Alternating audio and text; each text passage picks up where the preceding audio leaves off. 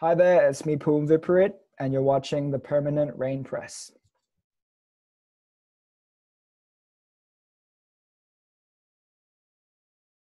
Hi everyone, it's Chloe with the Permanent Rain Press today. I am so happy to be joined by Phum Viphurit. How are you? Hello, I'm good, thank you. Hi, how are you?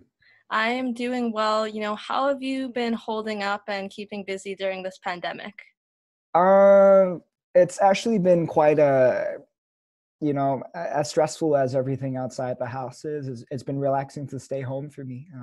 After touring so much for the last 2 years, it's been really nice to just, I've been renovating my little home studio. I just got this fake plant to my right. Um, so yeah, it's been really good.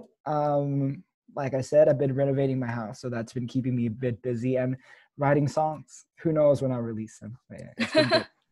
Yeah, so like you mentioned, kind of renovating your place, the housework, house cleaning kind of stuff you never got to do before. Yeah. Uh, I'm not sure if it's common in Canada or Vancouver, but in Thailand, it's very common that you stay in the big family house. It's kind of an Asian thing.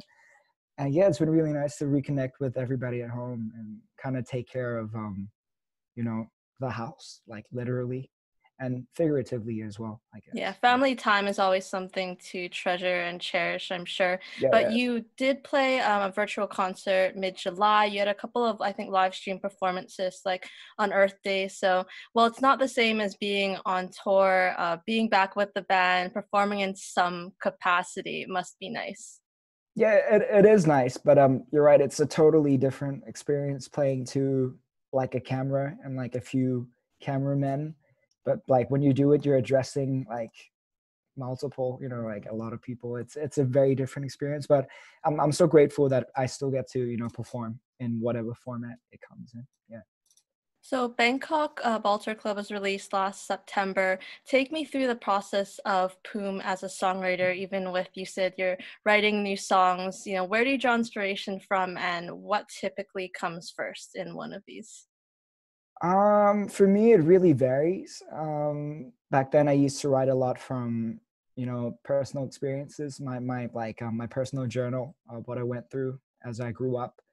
But lately, I've been kind of taking a step back from my own stories and kind of commenting on what I see, what I agree with, what I disagree with, and yeah, I don't think I'm a very interesting songwriter, like, because there's no really like solid process to my writing. Whatever comes, and it is what it is. Yeah. I like something you said before that, like writing comes in waves, just like life. So I think as long as you keep observing, it will come to you. You Yeah. mentioned kind of like social commentary, so maybe what's going on in the world right now.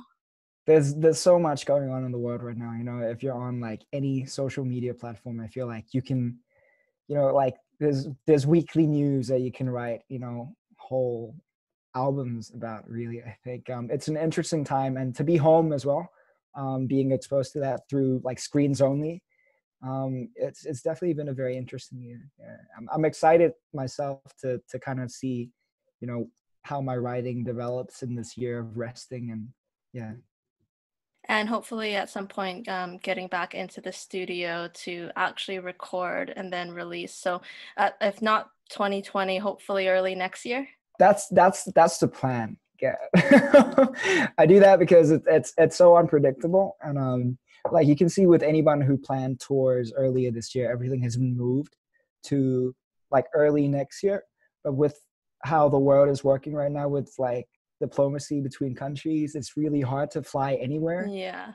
that's international. It's all domestic right now, realistically. So my ideal plan is to release an album and be able to tour with that album, because I would love to play to like an actual human crowd. That would be that would You be do nice. have a festival planned, I think, in Thailand in December. So hopefully that will go ahead. Yeah, I'm really hopeful that it will work out. But like I said, I would pick safety first. Because when you think about it, when you're an artist or a musician at these festivals, it's really safe because you're up on stage, you're quite far apart from from your bandmates and all that. But if you're in the audience, it can still be quite, you're pretty crammed in there. So I hope we come up with a way to make it work. Yeah. So I describe your sound to my friends as being kind of breezy, neo soul, indie pop. How would you describe how your sound has evolved since like 2014, your early days as a musician? Um, I definitely think my songs are still on a very mellow and chill end, regardless of if I'm doing like a high tempo or a slow tempo. Um, Genre wise, yeah, lately my later influences have been neo soul, but I think I've always been indie pop, indie rock, alternative at heart. But the current stuff that I'm listening to and is inspired by and is writing is kind of like a hybrid mixture of a lot of those things that I enjoy. So yeah. So you've been with the same label, Rats Records, since the very beginning when they discovered your covers on YouTube. What has it meant to have their support and backing as you continue to grow as an artist? It's been really lovely. We're the people who I work with. We're not like a huge label, like a huge business with like lots of plans or anything. So it's based on the individual's creativity and their own timing. So I've really appreciated that like they haven't forced anything or everything just kind of happened naturally. And I've really, as I've grown older as an artist and as a person, I've really appreciated that, time and space. Creative freedom is so important as an artist. Like you mentioned, it's kind of small, the company they keep. Can we expect any collaborations between yourself, Talisa, Rocket Man in the future? I really hope so. Like those guys are young, but again, I am young too. Like I love seeing like new artists come in with a lot of energy and enthusiasm Yeah. to make demos, to record and release stuff. So I hope so. I hope we get to play like a show together where you get Yes, to a see all the Rats time. Records like holiday show, something Yeah, like yeah, yeah, that. yeah. We haven't done that for I think since 2005. Not 2005. 2015. Yeah, I was 10 back then. 2015, yeah, 2015, Can you imagine like children playing yeah. like you can go back in the past. Hey, that's like a music video idea, something like that. Yeah, maybe. I'm gonna steal that. Yeah. So you've said if you weren't a musician, you'd be a producer, developing other talent, or a filmmaker. Tell me a bit about these two passions, and are they still something you're hoping to pursue? Definitely. Like even though I am, at the front end of my career, as in like I am, very much like transparent, like Phum, this is Phum. I've always been interested in working in pre-production, post-production, or like production in general of anything creative, whether that's, filmmaking, commercials, design, or, music production. It's really fun to kind of not have to center everything on yourself and your ideas, but help develop other people's ideas and create that into reality. Yeah, I hope maybe in a couple of years I'll get to do one of those things. Yeah. You did co-direct the video for Softly Spoken, which came out earlier this year. So being behind the camera for one of your videos must have been a neat experience. Yeah. I've missed it. It's been a long time, not too long, but 2 years since I've directed something of my own. So it was really, really refreshing for me to do that. And you did cameo as a security guard, which fans will know that you said when you were younger you wanted to grow up and be a security guard. So that was like an Easter egg moment. Yeah, it was. Yeah, I'm glad people picked up on that, and it was such a joy for me to go shopping for a security guard outfit. It took me a Yeah. while, but yeah, it was really cool to do that. Yeah. So you've talked about the increase in anxiety that's come with, music not only being your passion, but your career as well. So how do you manage this on a daily basis? I think I'm good with it now. Like when I wrote what I wrote in Hello Anxiety, when I was going through that phase, I was just in that transition period where I didn't really know how to handle myself. Um, yeah, lots of changes happened in terms of my career and my own free time was different. My privacy was not gone, but a lot of it was taken away. And not like I'm not grateful for my career and what's happened, but it took me a long time to deal with that. And I think being home all this time and kind of just writing again, without any distractions, has really helped. It helps you to realize, what you're doing this for, how much you really do love it. And it's been good for me.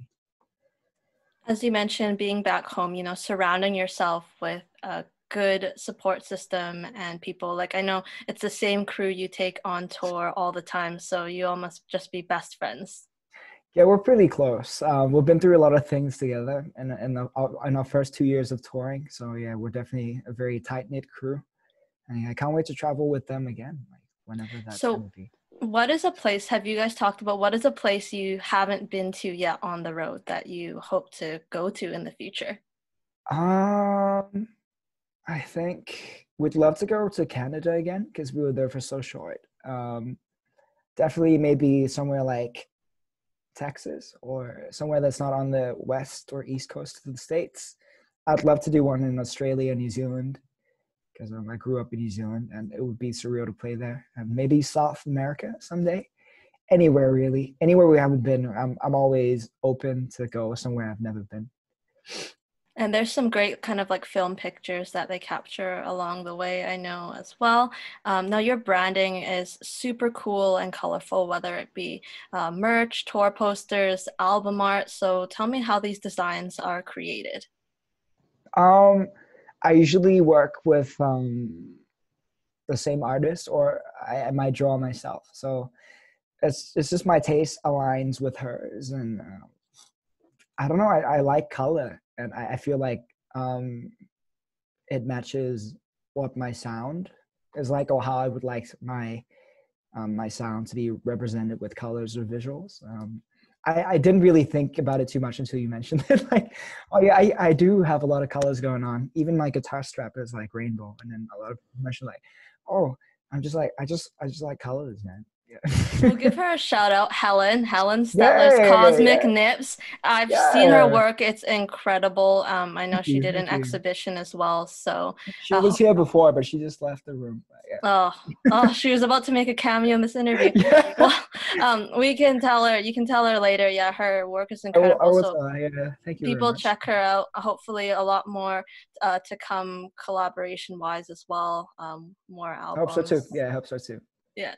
So let's talk about your fans. They are also amazing. I see new fan art on places like Instagram daily. When you see these, what is your response? It's crazy. It's a really nice feeling that they took the time to draw or be inspired by my music. So I'm super grateful to that. Thank you very much. It makes me smile a lot when people take the time to send you something or make something. Yeah. And you do like them on Instagram. I know when you have the time to look through them. Have you been out meeting a lot of them on the road on tour? What is that kind of reaction like when you have fans, international fans? I think I enjoy meeting people who come to the shows as much as I like playing the shows, because when else are you going to get the experience to do this? You can see everybody can see statistics of how many followers you have, how many listens you have per month. It goes really deep and it's very transparent nowadays. But the experience of meeting people who actually listen to your music, who come to the shows, who pay the fee to come stand in front, it's surreal. I miss that. One of the things I miss the most about touring. Yeah. And it's crazy because, like you mentioned, people pay to see you. You probably paid to see a lot of artists when you were younger. So Yeah. having that kind of full circle moment when you're like, oh my goodness, people are paying to see me. Hopefully, a lot more to come in the future. Whether they pay or like just for them being there, it's good to me. I just like performing to people. I guess before I got to do this in front of like a larger amount of people, I have always been very sort of shy with the music. So from that transition to 7, 8 years to be doing what I'm doing now, it's been very surreal. So yeah, I miss it a lot. Humbling experience to say the least. We Yeah. have one more signature question for you. If you could be any ice cream flavor, which would you be and why? Oh man, um, rum raisin all the way. Do I have to say why? Like, would that make me sound like I like alcohol? I don't know. I think it's a very unique flavor, and you've got raisins, and raisins are dried grapes. And then I assume there's a bit of rum in there. Like it varies between countries. Like some countries it's like brandy. I don't know if it's always rum and rum raisin. But like I don't know, it's just nothing tastes like rum raisin, and it goes down well, I guess. That's metaphorical. I think that's metaphorical for your music. It doesn't have to be all about the alcohol, but that's a great answer. I'd like to thank you, Poom, for taking the Yeah. time to chat. We really appreciate it. No worries, Bangkok yeah. Balter Club is out now. Be sure to give it a listen. New music coming from Poom, and thank you for watching. We'll see you next time. Yeah. Bye-bye.